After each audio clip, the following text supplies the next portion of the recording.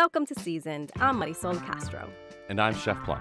Well, Chef, it's that time of year. It's back to school week for a lot of parents, you and me included, and we have never quite experienced a school year like this one. You know, some kids are going back full time, some are going just a few days a week, and some are going to do the whole thing from home. I mean, the summer just went so fast. I can't believe we're already talking about back to school. Mm-hmm. Later, we'll hear about the work Chef Dan Giusti is doing in New London public schools to ensure that the kids are getting delicious lunches made from scratch. And a Hamden mom describes the challenges of accessing school-provided meals for her son with severe food allergies. But first, in a school year that's really so unusual and likely filled with a lot more stress, how can we take some shortcuts with lunches? What are some healthy snacks we can have ready to go? Well, Diane Morrisey is a self-taught home cook from Trumbull, Connecticut. She's also a recipe creator and food stylist. Over the last 12 years, she has sent 6 kids off to school with brown bag lunches. She's here to share some of her advice and favorite lunch tips. Diane, thanks for joining us. Oh, it's my pleasure. Thanks for having me. Not many human beings can roam the earth and say that they are the mother of 6 children and live to tell Nor the days. should they. Yes, so congratulations. Tell us first a little bit about what lunch means to you and your family as someone who loves food and someone who cooks every day. Well, I mean, lunch is like, it's right. It's sustenance. It's when you have children, you're always running around chasing them, concerned that they're eating enough to keep them going. So I always felt if they didn't eat a breakfast, and a lot of them gave me a hard time with that, if I at least got a good lunch into them, then I knew that they were going to have enough energy to get through the day. Plum has 3 kids. I have 2 kids. One is constantly hungry. He's 14. One is 11, and he has been staging a hunger strike since he was 2. He does not love eating. That's just not his favorite pastime. So, sending them off with lunch is a challenge. What do you do? It's all trial and error, and you learn as you go along, as you guys know. And lunch was, my children attended a parochial private school. There was no lunchroom. So I had to pack 6 lunches every day because there wasn't a cafeteria that provided lunch. So I had no option. So I had to learn real quick what my kids wanted and what they didn't want. And I learned that by a lot of lunches coming home uneaten. And I used to say to them, at least you were so dumb. You brought the lunch home, hide it, throw it out. So I didn't know that you didn't eat it. Well, if they were bringing the evidence home, I never could figure that one out. I learned real quick, they are grazers. And I think children respond to the grazing idea better than the entire meal being put in front of them, because I think it overwhelms them. If you give them something that's too big and too bulky, it just overwhelms them. So I used to, when they were small, I used to put out like a large platter of things that they could dip and snack on, like cheese and crackers and cubed up turkey and little the veggies. Kid version of a crudité. Well, it's so true. But you know what, Marysol? That's exactly how I still like to eat. I like to graze. You're not committing to a large meal. And I think parents overpack. I think they pack too much. The fact is, the kids only get, by the time they're shuffled in and out of lunch, they're only given maybe 10, 15 minutes to actually eat. And then you got to factor in all the socializing and whatnot. So if they're given something that's too big, I think a big sandwich automatically overwhelms kids and they just put that aside. So little things that they could pick on and eat easily was always my mantra, and still sort of is, even as they're teenagers. It's interesting you should say that, because I think it's important that when you're packing lunch for kids to be thoughtful about it. I found myself in the early years packing a lunch for my daughters. I'm 250 pounds and my daughters are like it was for well, you. they're tiny people, and I'm packing lunch more for me. Like the food I was thinking more about myself. That's right. With the food as opposed to them. Yep. And I think a lot of adults do that. A lot of parents do that. So what are some real menu items that you've given them? Are you giving them leftovers? Is it, the macaroni you made from the night before? So yeah, I mean, some dippy things. I mean, and that's still how my kids, teenagers and young adults, still like to eat. I'd put chicken nuggets or chicken fingers or even fish sticks in a thermos and then give a little dipping sauce on the side, pretzel nuggets. Anything on a kebab, they really responded to. I'd buy those little wooden skewers, right? You can get 5,000 skewers for like $3. So I always had those little 5,000 for $3. That is I'm not deal. kidding you, Marysol. Come on, Plum, you Hey, know what I'm I'm right there talking with you. about. I would put little piece of cheese and 2 grapes on sticks, and I'd put it in That's there. it. Anything on a stick, they absolutely love. They love it. And then if you have it on a stick and you provide a little dipping sauce, forget about it. That really does, that they like that. I hate to be the Debbie Downer. Yep. I have the kid that would take that stick and Stab then, somebody with it.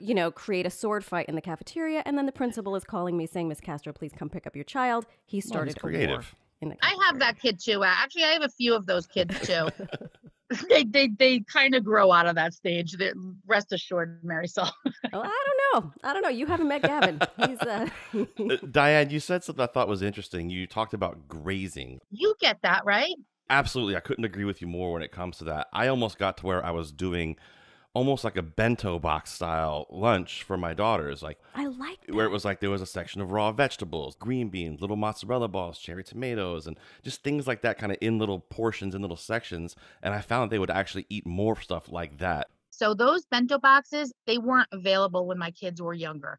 But if they were, I would have been all over them because that's exactly the type of way that I used to pack and still do. I think it's brilliant, and I wish it were around when I was packing lunches. It I wasn't. take that in a kind of a roundabout way, Marysol. Well, she just called me brilliant. That's how I take that.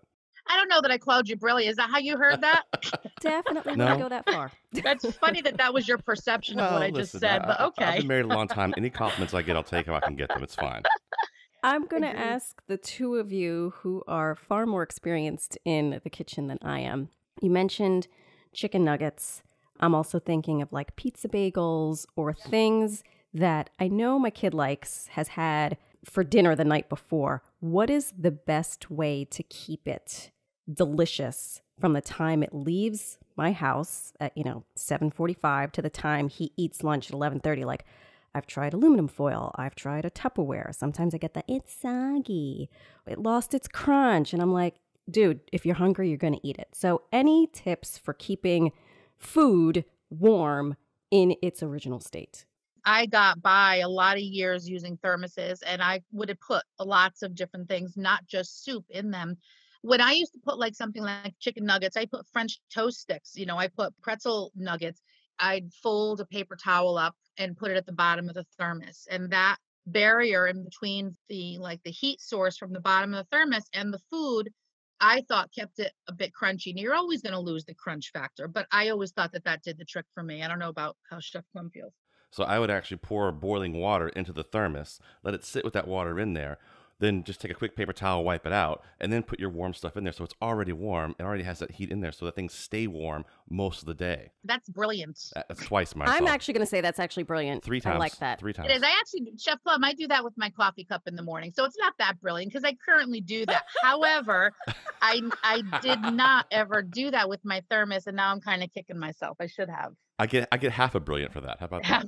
That's a half a brilliant. I get a half a brilliant. And then when it comes to lunches too, I found that with my daughters, I would include them in making the lunch for things that they'd want to put in there and how they would like it.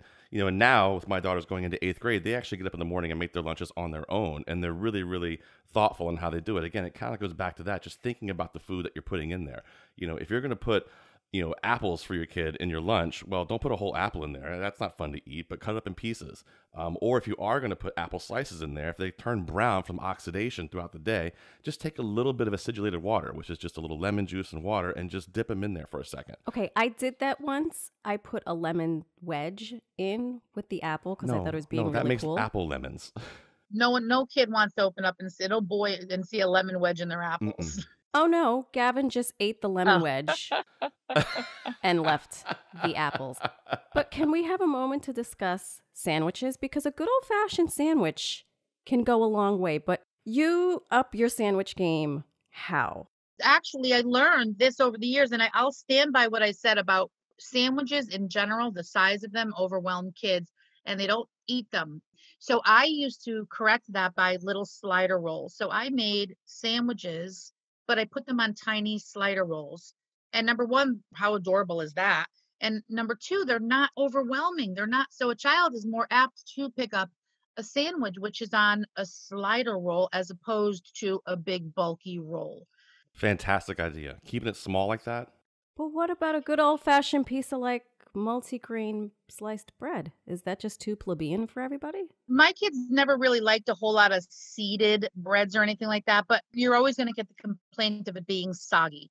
If I was going to do another version of a sandwich, it would be on a wrap because tortillas are a lot more forgiving and they don't get soggy like a piece of bread does. So back when I was doing high-end catering, we did something for lunches we'd call high rollers, where we would take wraps and we'd roll them up, and then we'd toothpick, take the wrap, it's long, and we'd put, 5 or 6 toothpicks in it and then slice them. So then it looks like these little pinwheels of whatever's in the wrap. And then I would actually take that and pack that into the lunch as well. So 1, it looks pretty cool. 2, it's small and easy to eat. And 3, they can pick whatever they want to put in that wrap and it would stay in there from that toothpick. So I think wraps are a great way to go. Absolutely. I'm big on leftovers. It works with one kid, doesn't work with the other. So if I made arroz con habichuela, rice and beans with chuletas, a pork chop the night before, it's going in the thermos. Like all in one thing like that. Like, here's your paella, have it, go. Try chopping that pork chop up into smaller pieces. No, and, I do. And mix it all together. I'm not Nothing. an animal. I chop it up. I put it all in there. It's not like I send him to school with the cutlery, like with with your fancy knives. But That's hysterical. Diane, you have a very interesting backstory. You actually worked at Whole Foods in the prepared food section. What was that like, and how did it prepare you to make these extraordinary meals that you make? Well, yeah, I mean, I did. I worked for Whole Foods for about 15 years, and I started off running their prepared foods departments in Connecticut and New York City stores. And then I got into store leadership and, got away from the food a little bit. Basically, when you're running a Whole Foods prepared foods department, you are running little restaurants, especially in the New York City stores. You're feeding 25,000 people a day at any time. So it's preparing food for a lot of different people at a lot of different tastes and giving options. And it's just bulk food being done constantly. We were talking about things that, slam dunks or home runs that you put in the lunchbox that the kids, you're going to eat. One thing that always worked really well for me was muffins of any type, whether savory or sweet. And like mini muffins was a big thing. Again, going to the theme where a regular cupcake size was a bit big for them. When I made mini muffins for the kids, they loved them. And if I can get 2 zucchini muffins or 2 banana muffins into a kid during a lunch period, I was really happy with that. I like that because that stretches a long way, and you could do sweet or you could do savory. I am big on making banana bread. I'll make some banana breads at the beginning of the week. They can graze. They can either have it as their dessert or have it as their snack. Talk to me about dips, though. I tried to do hummus with carrots. Yeah. Again, worked for one kid, didn't work for the other. How about ranch? I mean, ranch, I've never met a child that will turn down ranch dipping sauce. Ranch, white bean dip that you can make really simply with cannellini beans. Hummus, those always work for my kids. I'd make pesto with no nuts in it. So if there were any allergies in the class, that was always a big hit, especially when I'd put tortellini in the thermos. They could dip it with a skewer into the pesto. All right, Diane, I'm putting you back on the hot seat. Give me some sample menus. Monday, you're sending your kid off to school with what? Gosh. I mean, it depends how old they are. I used to do little cutout sandwiches, where you make a sandwich, then you get a fun little cookie cutter and punch out a shape. The kids used to love that. But right now, I mean, I'll make chicken cutlets. Or if you want to buy chicken cutlets, buy chicken cutlets.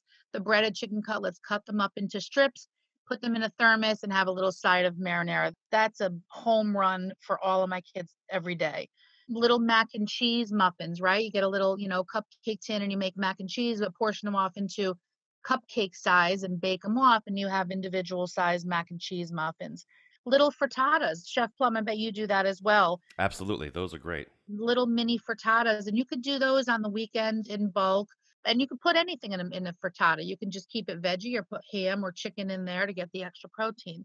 What about an English muffin pizza? I never really packed those for the kids. I would make those, like I have remote learners now at home, right? They're going to class in front of the computers. I'll make those for them while they're home, but I don't know that those travel well enough, to be honest. And again, you want to be practical. You don't want to kid yourself that everything you pack is going to be eaten by your child.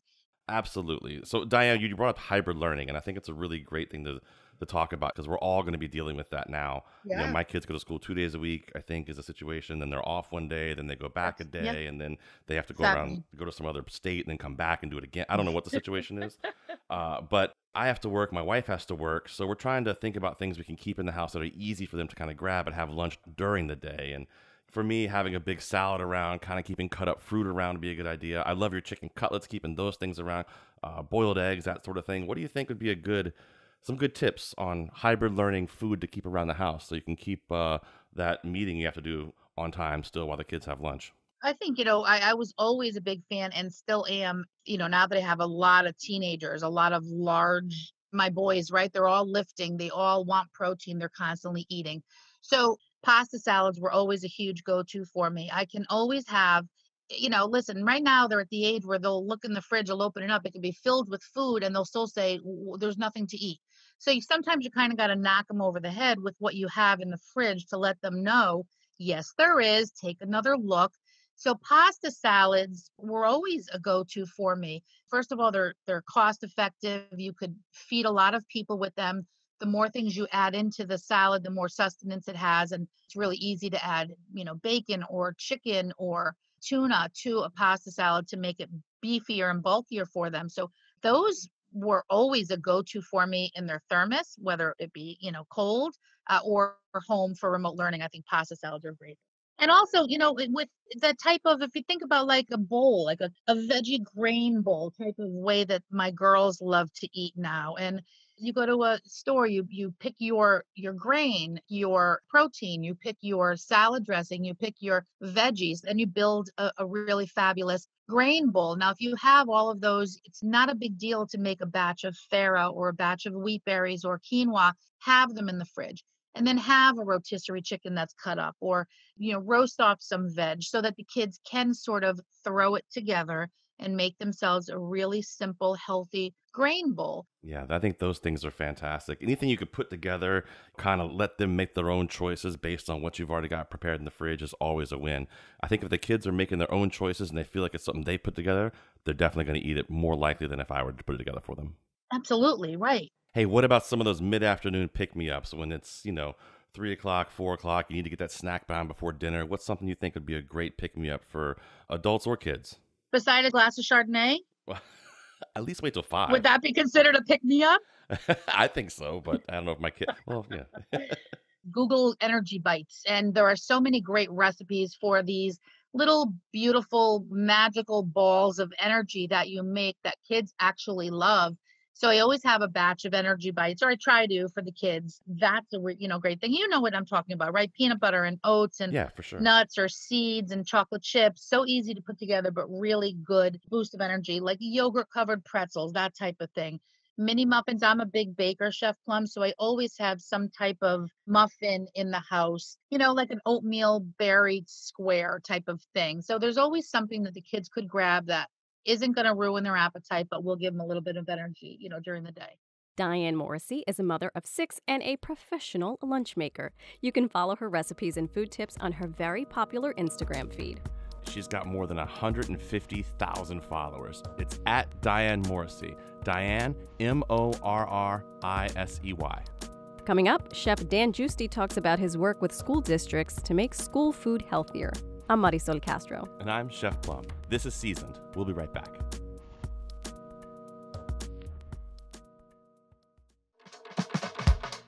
Welcome back to Seasoned. I'm Chef Plum. When it comes to preparing and cooking lunch in schools, it helps to think outside the box, like our next guest. Dan Giusti spent the early part of his career as the head chef of Noma in Copenhagen. It's one of the best restaurants in the entire world. But in 2016, Dan left Denmark to come to New London, Connecticut to launch his company, Brigade. Brigade puts professional chefs in school lunchrooms with the goal of improving the menu and teaching the food service teams how to turn $3.51 into wholesome, delicious lunches made from scratch. Currently, Brigade works with school districts in New London, New York City, and Richmond, Virginia. Dan told me about his inspiration for Brigade and how it's been received in these school systems.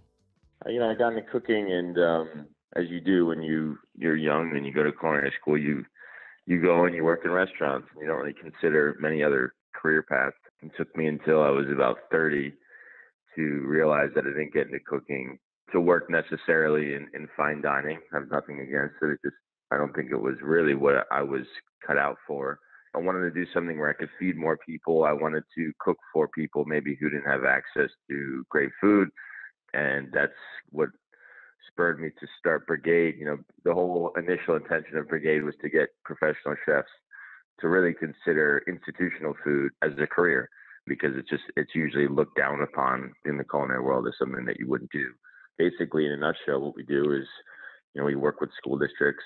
We hire professional chefs who are genuinely motivated to do this work. It's not about, is it a perk? Sure, of having, weekends off and holidays off, but that's not what we're looking for. We're looking for people who genuinely do want to get into this to help feed kids and improve the quality of the food. And that's what we do. We find those people, we train them on kind of the nuances of working within schools, working within the nutritional guidelines set by the USDA, within the budgetary guidelines set by the USDA, and also just great people who can go into a school, they can assert themselves as a professional, but they can work with the staff and make them feel good, about what's going on, and not talk down to them in the sense that, we're not there to tell them what they're doing is bad, because in most cases, they're doing a great job. It's just that they haven't been set up for success.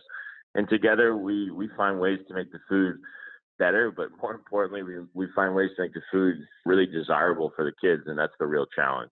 Do you find any kind of pushback from the staff that's there, the people who have been there for years working, and here comes now they're going to bring this professional chef in here that, they're kind of like, no, that's not how we do this, or no, we can't do it this way. Is there any pushback? Yeah, 100%. I would say it definitely comes down to how we are introduced into the program. So, whoever's in charge, if they bring us in, they properly introduce us, who we are, why we're there.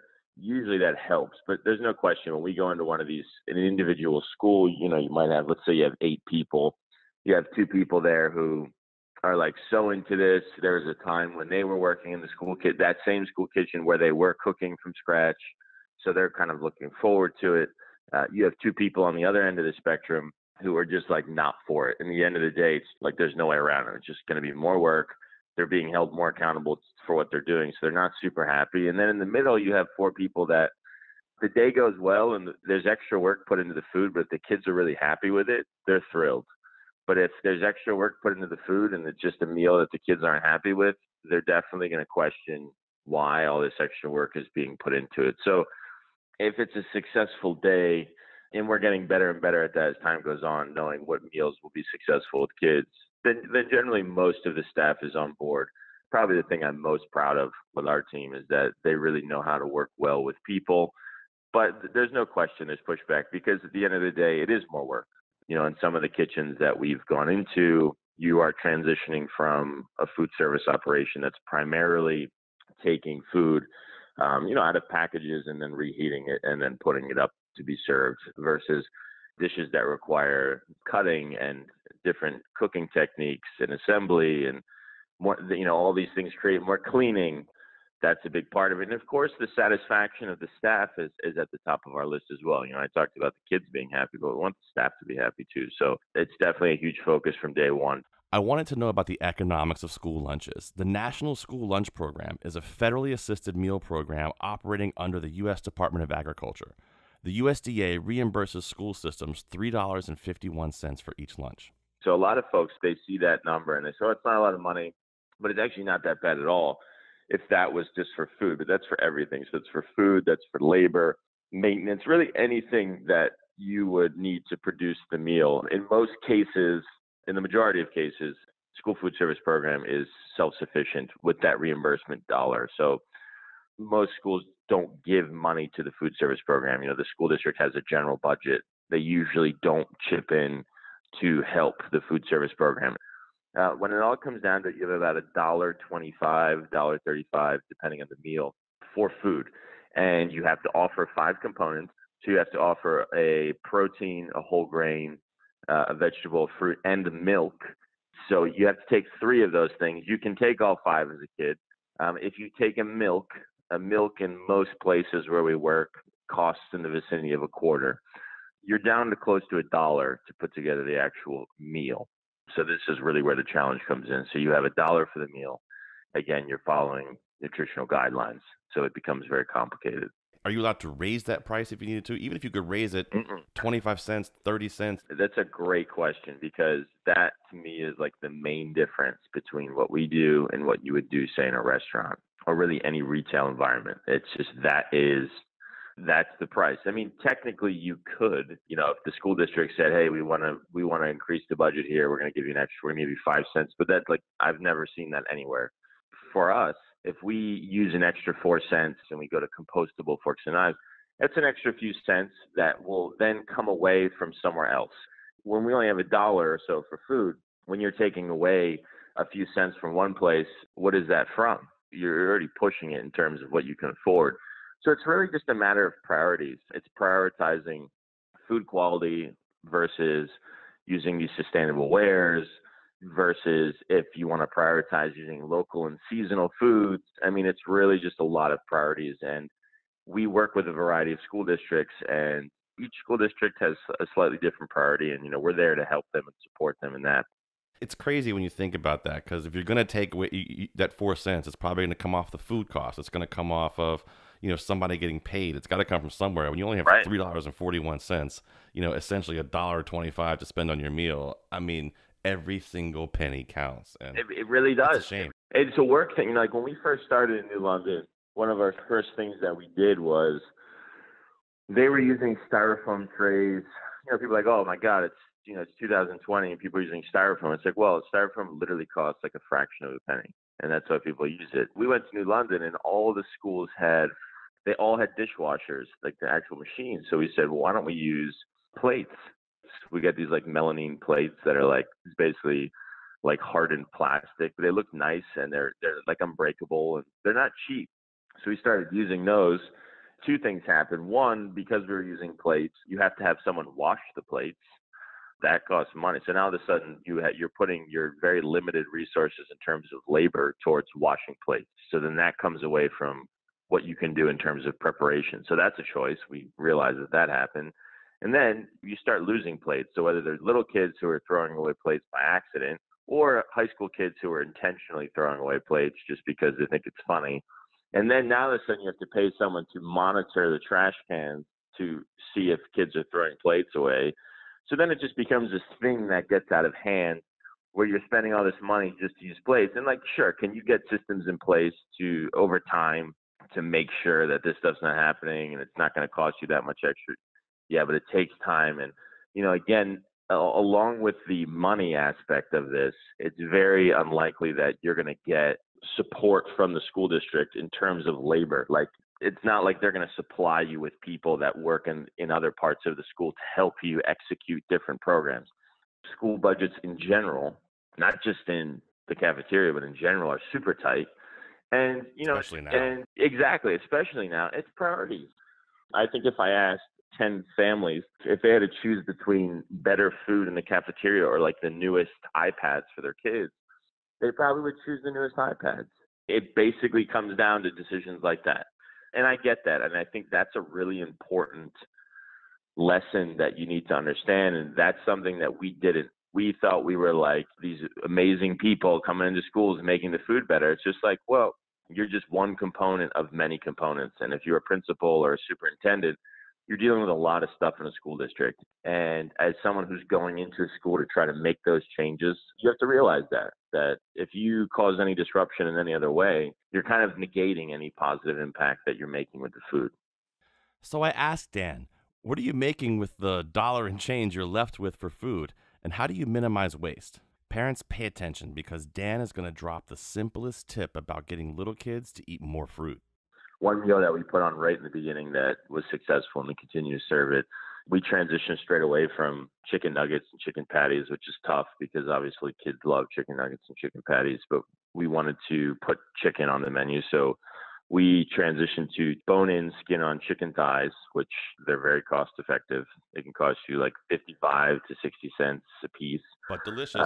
They're delicious, and they're great for high-volume cooking in the sense that, you can cook them to temperature, you can hold them, and they stay moist, they stay delicious, they don't dry out. So we roast chicken thighs, barbecue chicken, so we glaze them with barbecue sauce we make ourselves, put them back in the oven, get it nice and caramelized. We serve it with cornbread that we make ourselves. Cornbread is another great example of, you have to use any grain you serve has to be 50% more whole grain. Cornmeal actually qualifies as a whole grain. So In the case of like pizza dough or pasta, you have to use whole wheat, which, can throw some kids off. But because cornmeal qualifies as a whole grain, you can make cornbread for the most part like you would make cornbread for anyone. So we can make warm cornbread, we have barbecue chicken, and then we do these like honey roasted carrots. So it's basically carrots that have been roasted whole. We cut them down into pieces and then we glaze them with honey. And it's just a very successful meal. And, you can make it for $1.25, $1.30. So that works out. Pasta dishes are very successful for us. So we do pasta with bolognese. We do pasta with chicken and Alfredo sauce. These are dishes that, you have a lot of kids who don't want to venture into eating things like carrots. Maybe they're used to eating peanut butter and jelly all the time. And to eat a hot meal is a bit of a stretch. But we find with pasta, it seems like everyone likes a dish of pasta. So making these sauces ourselves, we really focus on super, super basic things. Cooking pasta correctly, batch cooking. Instead of, a lot of cafeterias you see, you might be feeding, like in the high school in New London, they might be feeding 1,000 kids over 3 lunch periods in the course of back to back to back, in the course of like an hour and 15, hour and 20 minutes. And you could easily probably just cook everything and then just serve it. But no, you cook it in batches and you try to make it as fresh as you can. So things like pasta can either be kind of gross where everything's just cooked at once and just mush, or you're cooking it fresh, each lunch wave, fresh sauce, fresh pasta, really tasty. You put it out there, serving it with like a warm garlic bread. We have rolls that we have made, and then serve it with some kind of vegetable. I started off the conversation saying how when, the way it works is you have to offer 5 components and kids have to take 3. And when they have to take 3, one of those components either has to be a fruit or vegetable. And usually what it ends up being is like a whole piece of fruit. So the way you usually see a lunch line go in this country is kid goes to the lunch line, they take a chicken patty sandwich. The chicken patty is the protein. The bun is the whole grain. Then they have to take a vegetable or fruit at least. There's usually no legitimate vegetable preparation or anything that the kid actually wants. So they continue to go through the line. Right before they check out of the line, there's like, a scrappy looking metal seat tray with literally the worst apples you've ever seen on it. But then the kid has to take that. So they have a compliant meal. And then they go through the line and they just throw the apple away. They don't even eat it. I couldn't tell you how many kids I've met who say they don't like apples, which I think is so strange. From day one, we cut all the fruit. We'll serve whole fruit sometimes when we think it makes sense. For example, like bananas, we see kids enjoy eating whole bananas, but we cut all the fruit. So whether it's melon or pineapple, we cut it and kids just go crazy and they just consume tons of fruit and they love it. And it's just is it more work? Yes. It's not like it just happens magically, but it really pays off. So that's just, that's not a whole preparation, obviously, but the addition of just cutting fruit is such a big thing, and kids really love it and they expect it and they want it. And to think that the alternative before was that fruit was just kind of this thing that they would just throw away, it's kind of crazy. That was Chef Dan Giusti, founder and CEO of Brigade. Dan shared that during the initial school closings during the pandemic back in March, the food service teams in New London delivered grab-and-go lunches to students by school bus. If you want to learn more about Dan and the work he does in Connecticut, New York, and Virginia, visit chefsbrigade.com. Brigade is BRIGAID. After the break, we'll hear from a mom and parent advocate from Hamden about her experience with the New Haven Public Schools lunch program. The question went out to the district, like, what are you doing for those children with life-threatening allergies, like for my son? I'm Marysol Castro. And I'm Chef Plum. You're listening to Seasoned. We'll be right back.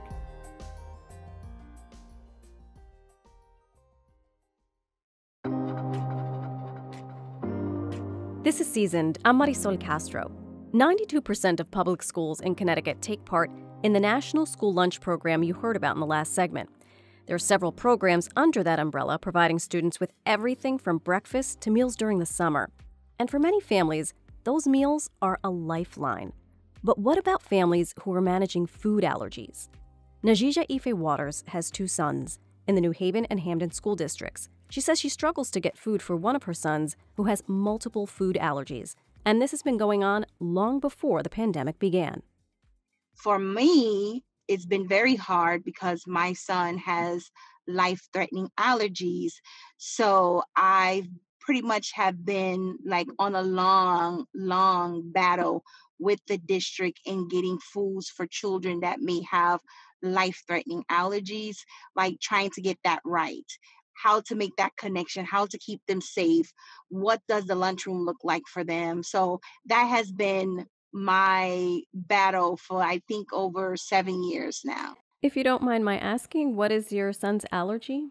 Eggs, fish, peanuts, tree nuts, berries, dairies, indoor outdoor moles, and animal dander, especially dog dander. Wow, that's a lot. And yes. I asked Najija Ife how she's been dealing with these challenges during the pandemic, where school systems are doing grab-and-go lunches. That was rough. That was really rough. Unfortunately, my sons didn't really get a chance to take advantage of that as much as it could have helped. But unfortunately, the question went out to the district, like, what are you doing for those children with life-threatening allergies? Like for my son, I know that my son food is sort of like pre-packaged. So it was like, well, how do we get those foods for him with his allergies or any other child out there that has allergies?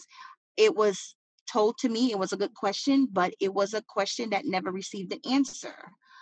I do know that there was one, like the very first time when the food package went out, I had a relative who was pretty much going around for all the relatives and different ones in the neighborhood that didn't really want to go out when the COVID first. And when she brought the food back, because they were giving the breakfast and lunch at the same time, Mm-hmm. I'm in like both districts, like Hamden and New Haven, because my one son is in Hamden, the other son is interdistrict. So Hamden was more of here's food. You can have access to the food. Where New Haven, I had parents reporting back to me that unfortunately you had to prove that you were in the New Haven school. What did you do with your son and the allergies? Because you said, you inquired and you were told we're working on it. At the beginning was very rough because of his allergies.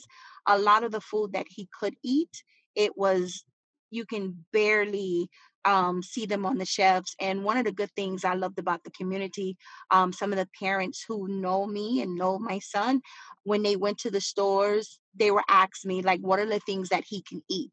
So if they saw those items when they went out, they would grab those items and then they would bring them to me. So I was grateful for that. So you essentially, when COVID hit and you are in this predicament that your child's life literally depends on what he consumes. And It sounds like you were depending on the community around you to help. Pretty much.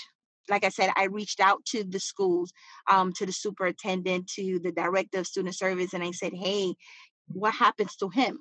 Like, is there some way that you guys are providing meals for the students that has allergies? It's like, I didn't understand that whole breakdown. Like, because my thing was, if the food was already coming in, then there should have been food that was already labeled for him. So Understood. where was that food and how can we access that particular food? No one had an answer for us. So we pretty much went without accessing food from the district. Najija Ife says she's now used to preparing food for her son, knowing that she can't count on the school systems to provide food that is safe for a child with multiple food allergies. I've been doing that for years. I've been sending food for my son regardless. From the time he entered school, I've been doing this. But it would be nice because when you think about your budget, I'm buying for the house as well as I'm buying for him, for school. So it's like, it's extra. Like it's like a double up. Yeah. So it's like, when do I get a break? It would be nice to be able to tap into something that will provide that additional help, because buying food for someone who is very limited is very expensive. What are you hoping will happen? I don't expect anything other than what I'm doing. I don't have no expectations. If I get surprised, with them saying, hey, we finally figured it out for him, then it would be like, whew. But I know that if I fix my child his food, I don't have to worry about getting that phone call saying, meet us at Yale. That have always been my fear. And that's why I think I fight so hard for it, because there has been a couple of times that could have been my son's life. We spoke with New Haven Mayor Justin Elicker, responding to Najija Ife-Waters' comments that she could not get food that was safe for her son to eat. I'm quite surprised to hear that. Any child with allergy issues was provided an appropriate meal, and that continues to be the case. And also, any family that was asked, has asked for food was never turned away. If families asked for 10 meals, they were given 10 meals without any requirement that the family provide specific details about their child. I'm unclear why Ms. Waters had the issues she described. And I checked with our food service office, and they had no record of her requesting allergies. But if she needs that support, like many other kids that have had specific allergy issues, she will get that kind of support. I think it's also important to underscore that our school system gave out, from March to August, over 750,000 meals. And we've had many distribution events all over the city. We, of course, want to make sure that every single child has access to food, regardless of income, citizen status, allergies, or any other needs. And the food service office at New Haven Public Schools is working very, very hard, and I think quite successfully, to do just that. I can't imagine the task of, first of all, the very task of providing school lunches to students, period, full stop. Then you factor in a pandemic and you have to pivot and now do the grab and go situation. So I have to think that there was a lot of things that got lost in the shuffle. What do you attribute, though, her inability to get that lunch? Because when we spoke to her, she said, she did make phone calls and she was told, thank you for bringing this to our attention. We're going to work on it, and this was a very frustrated parent. So what do you attribute, if you could, knowing that it's such a big school system and there are so many moving parts, but what do you attribute that to? It's hard to know exactly who she spoke with. I spoke with our director of food services today to get more information on the history here. The food services staff was at every school that was providing food, and we did a lot of work to make sure that families knew about this. And anytime any family spoke to the food service staff on site at these food distribution sites, they would relay information of special needs to the central office, and that food would be distributed to families that was specific to their allergy needs. And so very shortly afterwards, there would be allergy-specific meals to those sites that needed them. So it's hard to know exactly what happened without more information. Our food service director, I spoke with her about calling Ms. Waters to address a specific issue, because we want to make sure that every child in New Haven, regardless of what special needs they may have, has access to food, especially during a pandemic. Thank you for clarifying that, because I was going to ask, if not for Ms. Waters, but for perhaps other families who have similar issues, what would be the best way for them to get in contact with your office or with the district so that this doesn't become a bigger problem down the road? Sure, they can do so in two ways. One is to contact their schools, and now it's a little bit easier because our online system is much more robust and up and rolling. Today's first day of school. Or they can call the food service office, and the phone number is 475-220-1610, 475-220-1610, and get their needs addressed. That's New Haven Mayor Justin Elicker. Now let's zoom out a bit to the state of Connecticut. How is the state thinking about how we're feeding students in need right now and since the pandemic began? John Frassinelli is the Bureau Chief of Health, Nutrition, Family Services, and Adult Education at the Connecticut State Department of Education. He told us how schools had to change the way they provided meals to students. The way that we were able to authorize schools to shift operations, which is essentially what they did. They shifted operations from an in-person, prepare the meals, serve them in the cafeteria, to providing those meals to go once schools closed. And so we had applied for a number of waivers and flexibilities that were open to us in Connecticut in order to do that. So it shifted things like serving meal. You didn't have to consume the meal in person anymore, right? You could have those meals to go. And then later on, a flexibility opened up that you didn't need to bring your children to the school anymore. Parents and guardians could come and pick up meals for the children. things like handing out a week's worth of meals on Monday, so folks didn't have to come out every day to get meals. So those are some of the waivers that we either applied for and got permission from, or that were later issued by the federal government as a national waiver. So what happens in this situation is that we sort of shifted to what we usually refer to as a summer food service model. So as you mentioned, you saw those meals that those signs that said that meals are available for free. And that's what happens in a disaster. So there's no longer any eligibility determination necessarily. It's like any child 18 years of age or under could access a meal at no cost to them at any of the sites that were shifted from the school lunch program model to the summer model. And so that does a couple of things. It takes the burden off of all families because, as you know, folks were losing their jobs, they were losing wages, people were falling into poverty very quickly. And so this gave them an immediate opportunity to get meals for their kids, as they lost, their economic advantage. So that was really wonderful. And so families really took advantage of that. When I say we, I mean the 130 school districts at over 500 sites in Connecticut were providing meals on a daily basis to families. And that's about 115,000 meals a day. And so at one point, one story is that Hartford on one day, it was the Thursday before Easter weekend, actually provided 75,000 meals in one day.